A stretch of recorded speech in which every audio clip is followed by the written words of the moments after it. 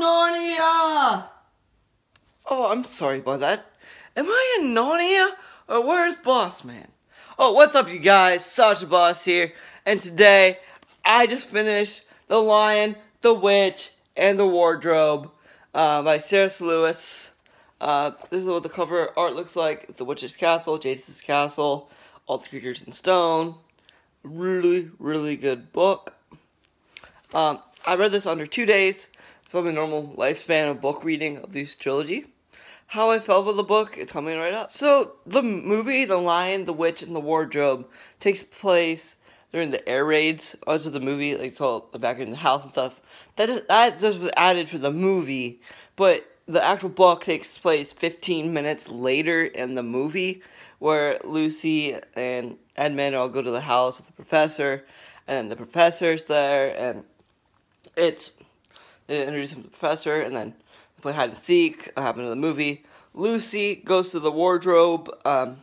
She meets Mr. Thomas, and Mr. Thomas wants to kidnap Lucy for the witch, but he knows not to do it because he's a kind, gentle soul, which you find out later in the book. Spoiler alert if you have not seen it. And then they hang out with the beavers. They had fish and chips to the beaver, and then they went on the quest to find Aslan, which is a really nice school. Found the stone table and found Aslan in the court. And then Jadis is with Edmund because Edmund got his sweetest delight, and he kind of betrayed his family, and he went with the witch. So that's the little plot of Narnia. And then at the very end of the book, they became kings and queens of Narnia, which happens. Aslan is talented. How do I rate this book?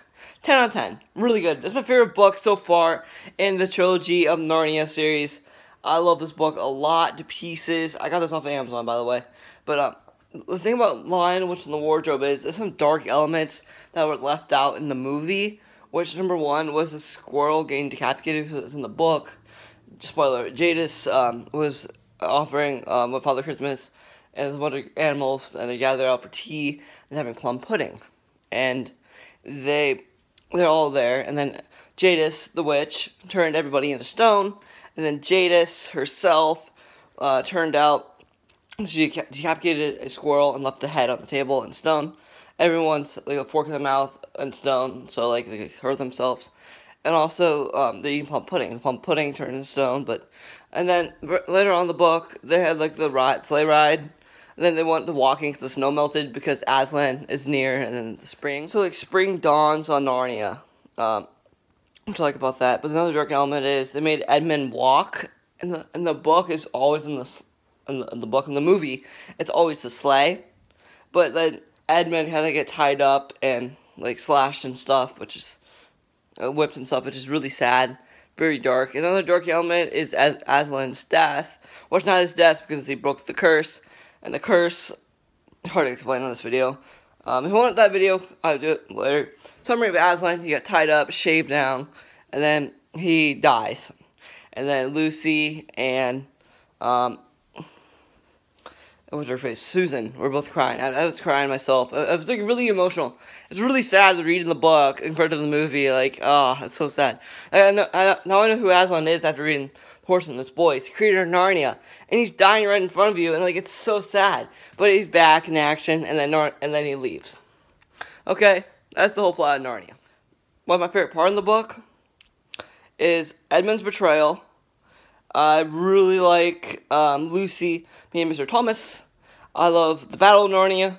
I love the beavers. I love the whole entire book. I don't have a favorite part in it because it's my absolute favorite thing to talk about. It's Chronicles of Narnia, The Lion, the Witch, and the Wardrobe.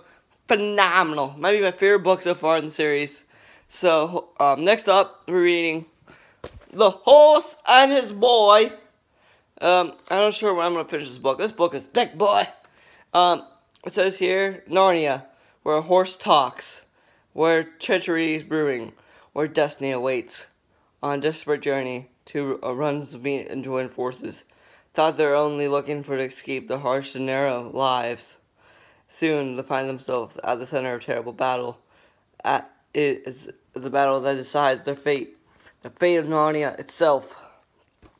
That's The Horse and This Boy. The cover art is a horse in the background, and then the boy, and then some stones, which I don't know what the stones are yet. I'll figure that out.